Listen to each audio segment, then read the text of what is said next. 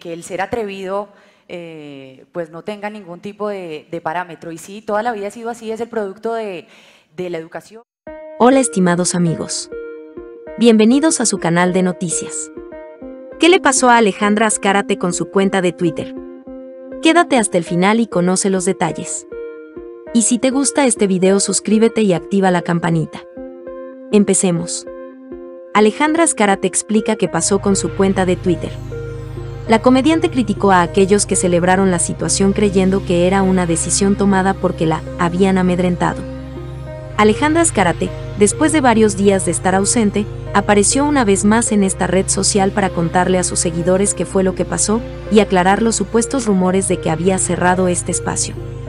Azcárate, por medio de una publicación, afirmó que su cuenta de Twitter fue robada desde Turquía y, gracias a la eficiencia del equipo de Twitter LATAM, la pudimos recuperar.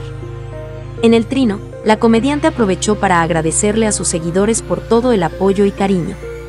Por su parte, la presentadora colombiana también hizo referencia a quienes ella llama detractores, señalando que le encanta que me hayan dado esta extrema importancia volviéndome tendencia a punta de ilusiones suponiendo que me habían amedrentado.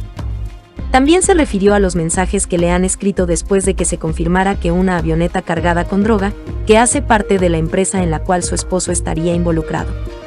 Me halaga el interés que me demuestran y la popularidad que me generan, ya que siempre la sabré capitalizar.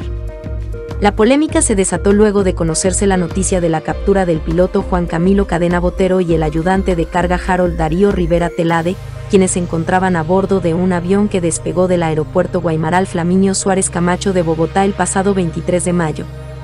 En la aeronave fueron hallados alrededor de 440 kilos de cocaína.